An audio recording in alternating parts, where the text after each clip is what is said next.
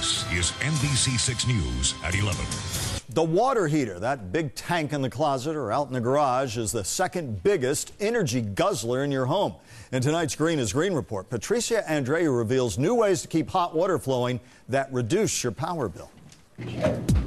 Facing an exploding electric bill for his growing family, Jerry Stewart pulled the plug on his water heater and went tankless, as in this TK Jr. tankless water heater that sparingly uses gas to bring water to a boil. It was truly amazing. I never thought it worked this well, but it really worked out. Especially for their bottom line. We're paying somewhere in the neighborhood of $450 to $500 a month electric.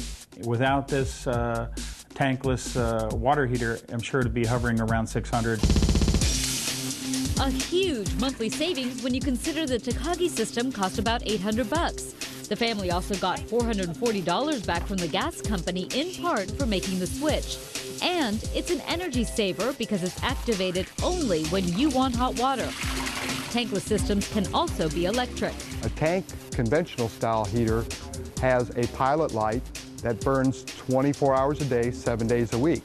A tankless system, however, only works when hot water is on demand. But best of all, things are steaming up in the Stewart house. You still there, Jerry? I'm still here. I can barely see you through all the steam. Proof it's working. Huh? Yes, absolutely.